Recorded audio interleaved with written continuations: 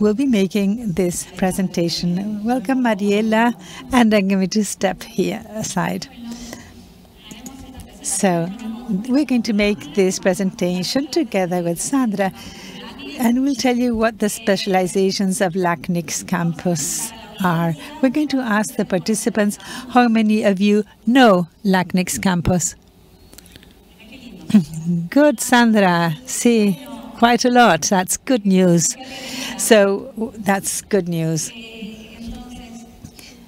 So for those of you who do not know LACNIC's campus, we're going to tell you something about the campus and about the specializations. And for those of you who already know LACNIC's campus, can do even more things, taking advantage of the specialization activities.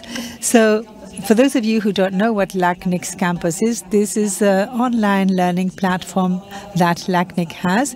This is a cloud-based platform. Since 2014, we have been offering courses on different technical issues related to the internet, IPv6, routing, DNS, and other issues. So here you see the homepage of LACNIC's campus. You see that there are many topics, including the ones I already mentioned. These courses that you have on the screen have two learning modalities. We have self-assisted courses, and others are tutorial-based. In other words, assisted with a tutor. It's important to bear this in mind, because Mariela will tell you what the specializations are all about. And here you have the link on the slide, so you can access the website and look up the information on your own. Those who are following us remotely, for those of you, we'll include the link in the Zoom. So, as you see on the slide, this is an opportunity to learn on technical issues and some that are not so technical. For example, one and internet governance, which are available in Spanish and in English. Some of the courses are also available in English, for example, basic IPv6. And as we have the resources available, we provide the courses in other languages. For example, if there's a course in Spanish, because this is a process we work on a monthly basis and on a yearly basis. So this graph shows how the campus has evolved over the past 3 years.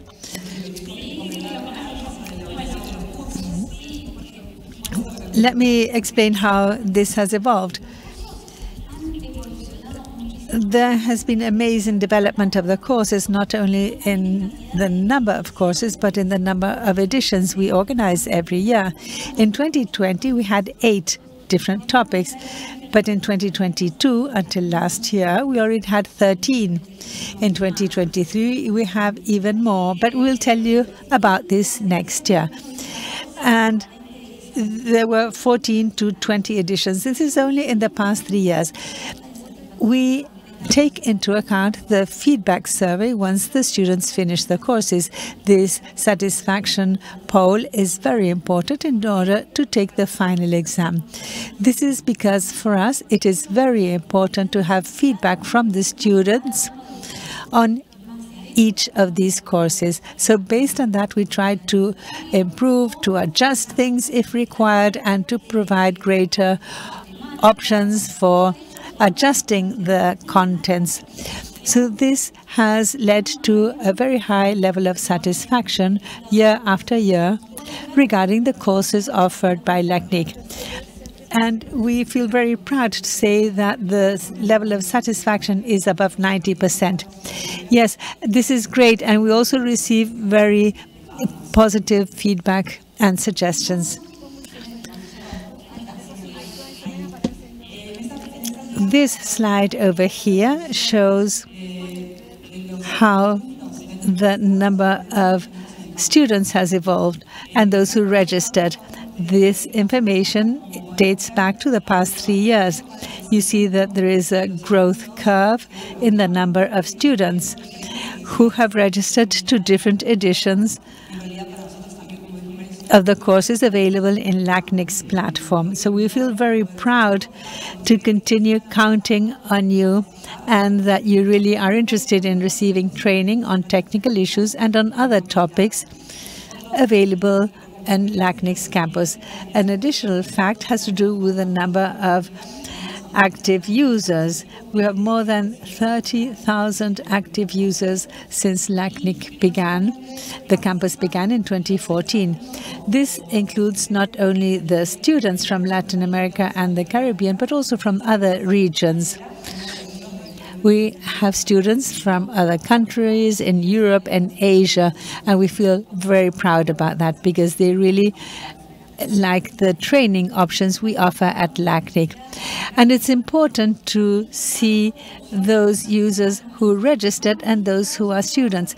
Those who are registered are people who register, who are interested in the offer provided by campus and who register for each of the courses. And students are the ones who, once they register, start the course and complete the course. So that is why there is a slight difference. Now, even so, you see that the numbers are growing constantly and the numbers are very high. So now let us look at the interesting part, and let me explain what the specializations are. Let me share a video with you. LACNIC's campus now offers specializations addressed at network operations, ISP network operations, campus network operations, and data center network operations. Each specialization field has 3 levels: basic, intermediate, and advanced level. Once the levels are completed in the specialization you're interested in, you can take an integrated examination to obtain your certification. There are also options for those who wish to focus only on the mandatory courses for each level. You can study these courses in the order you decide to and manage your own time. Since 2022, you will be able to participate in all the basic courses as well as some of the intermediate and advanced courses based on specialization. The second stage is the following. In 2023, you can participate in all the advanced courses for ISP network operators, and there will be a certification exam. Campus LACNIC grows to contribute to the professional growth of our community.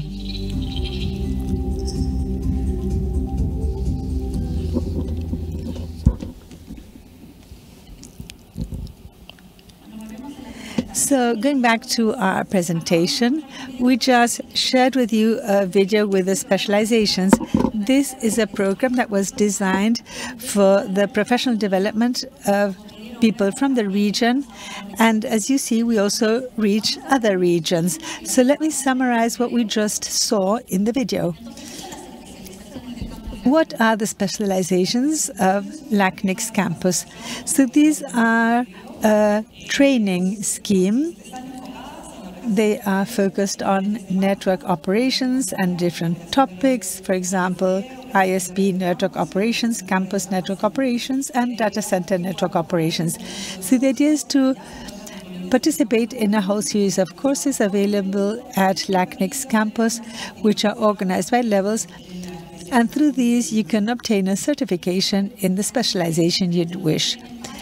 These are the specializations we have: ISP network operators, campus network operations, and data center network operations. These are courses that are already available in the campus. In other words, the idea is that when we speak about the specializations, you might ask yourselves, how are these specializations organized? What are the courses? Well, these are the same courses you have done so far. Those of you who are already familiar with the course and who also participated in the courses, these courses are already part of the specializations. You might ask yourselves, the courses I already participated in, will these still be useful because things have changed? But yes, they do exist. We have a list in the website, and you can check there the versions of the courses and see the validity period. Now, the range is quite broad. You will find that the majority of the courses you made are still valid for each of these specializations. Yes, Mariela.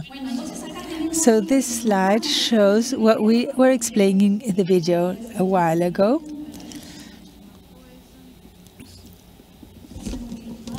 No lo hace ahora, lo va a hacer después cuando ya no lo quiera. Bueno, no importa. Pero sí, podemos ir con... So let me tell you. This is the general overview of the training activities. This is a visual layout so that you can have an idea as to how to obtain certification in each of the different specializations we offer. This is like a path that we can follow,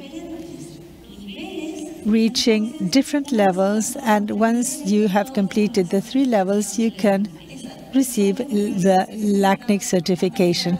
I think this provides a visual overview of the activities of the courses.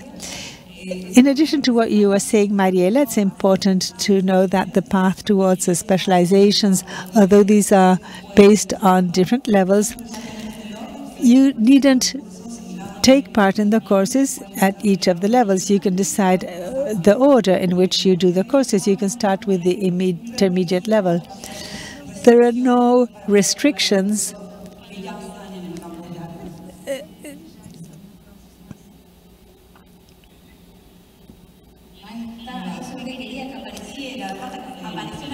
All right, there we go.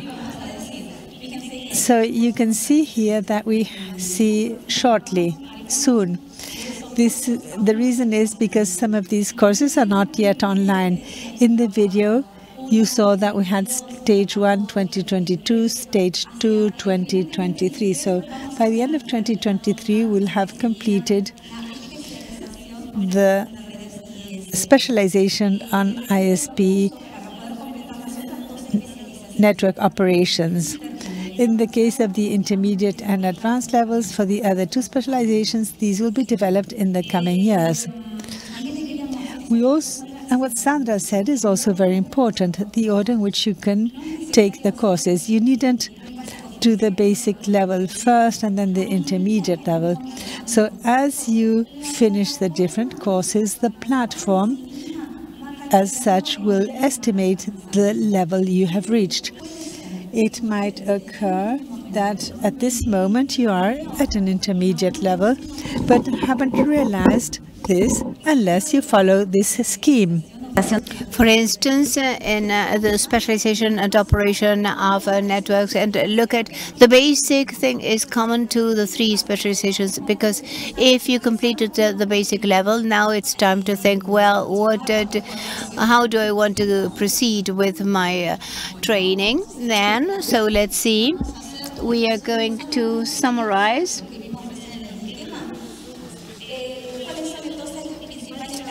What are the main characteristics of the specializations? They are formed by the existing courses in the camp and some that are about to come. Each student may decide the order of the courses. And this is a key thing. Specialization itself is achieved once you get the LACNIC certification.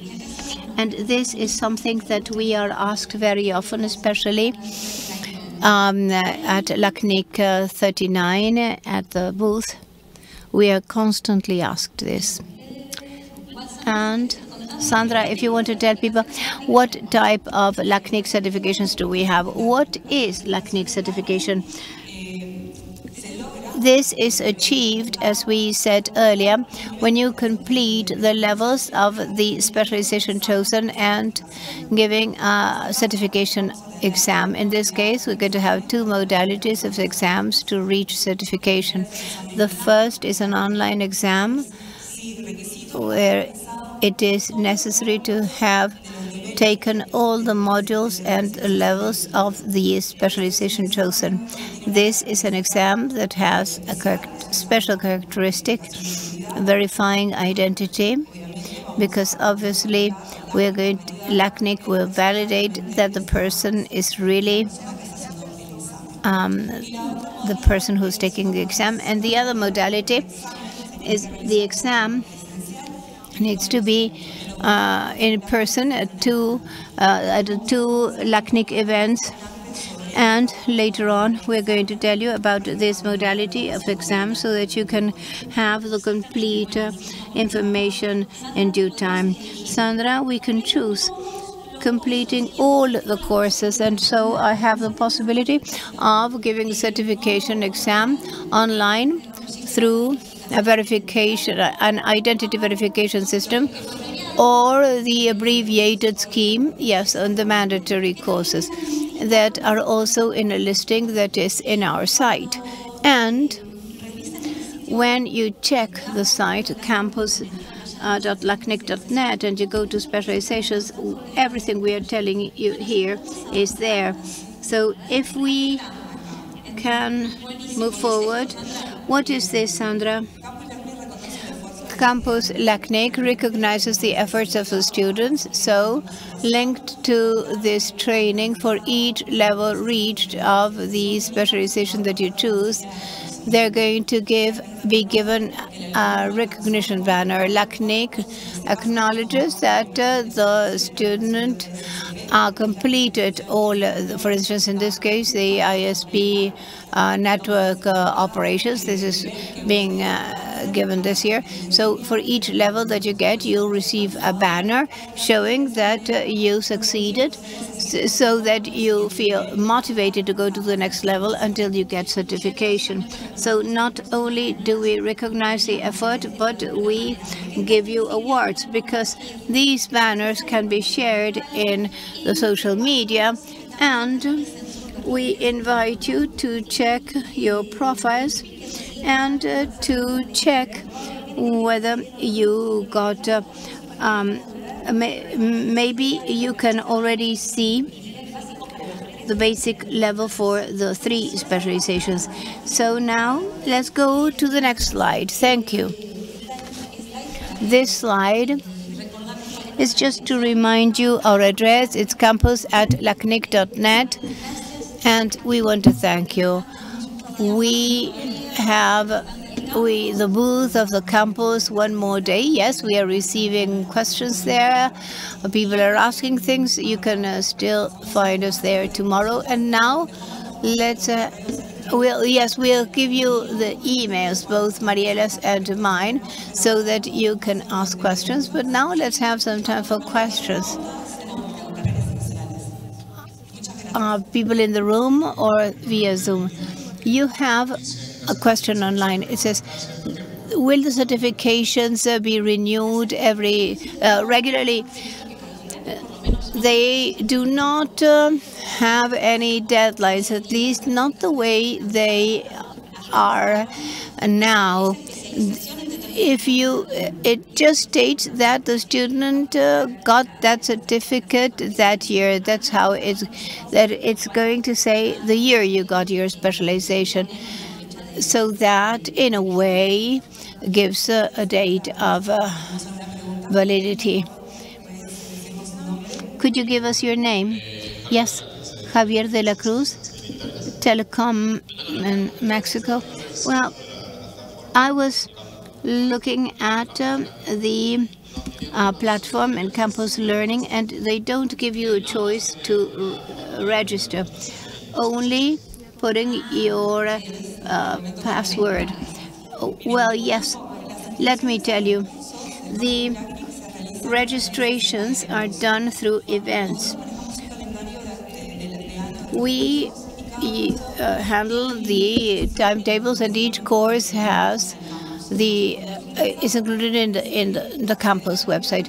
So when you enter, you access the link for registration, but it doesn't take you to the platform directly. You have to register through the event system, and once you confirm your attendance, then the day you are going to get new credentials, username and password, to have access to the campus. Yes, but it also is the same thing for all the specializations. Yes, what happens is that there's no you don't have to register for that. You may have take the courses, and as you do, you are going to obtain are you going to go through that path of certification? Then yes, you have a certification, you get a date for the exam, but the 3 levels of the first specialization have not been completed, but there's going to be an open register to that can be either online or in person at the LACNIC events. We have another question by Leonel Barredo, and it says, good afternoon, when do the courses start? Well, they're already online. Remember that the courses of specializations are the ones that are being taken in the platform already. So when do the registrations open for usually there is a timetable with a schedule, course by course, edition by edition, when you have the opening dates and the closing dates. We continue to use the same calendar that we've used so far. Edward Sarmiento from Costa Rica. I have a question. The scope of the courses as such, is it limited only to the people of LACNIC or the public in general? That's a very good question. We didn't clarify it in our presentation. Let's see what are the benefits. The courses are open to the community in general. What can there be as a difference? Well, there are certain courses, the advanced courses, that have the so-called tutorials, that have a tutor that guides the student during the course, that are paid. However, for all those that are part of a member, those courses with a general cost are free of charge. What do I mean with this? That the member can attend all the courses free of charge. If you are not a LACNIC member, you must pay only those with tutors, not the basic ones. Now, certification is free of charge. You don't have to pay. You just have to sit for the exam. Once you reach that level, certification is cost-free. Any other questions? Anyway, you can find us. Carlos? No more questions. There's one more, and I think that this would be the end. Rafael Norberto Carrillo asks, good evening. I only see the basic and intermediate banners of ISP. I don't see the banners of the campus or data center. Where can I go to get an update of the information and the campus? Well, we would have to see it. Write to campus at LACNIC.net. Now, what happens is that the courses of the specialization of ISP networks will be available. As I said initially of the presentation, that training will be implemented by stages. So last year we incremented 2 more courses and this year we are going to complete the first block of the specialization of ISP network operations. I understand that he meant, if I understood you well, the basic level, because he doesn't see it in the campus or data center, because he already completed the basic course, and that's common to all. If the question is like that, I'd like to know whether we understood it properly. The answer is please write. Yes, if you need a more specific response, please get in touch with us. Thank you. Hello. I also have a question. For undergraduate students, do you have, or masters, do you have any discounts of the courses that are for pay? And the other question is, you mentioned that LACNIC members can take all those courses for free. What do you need to become a LACNIC member? Do you need to be partners? Can it be universities, individuals? So it's two questions. Okay, I think that I can answer the two together. The discounts, those that it's LACNIC members that can take the courses free.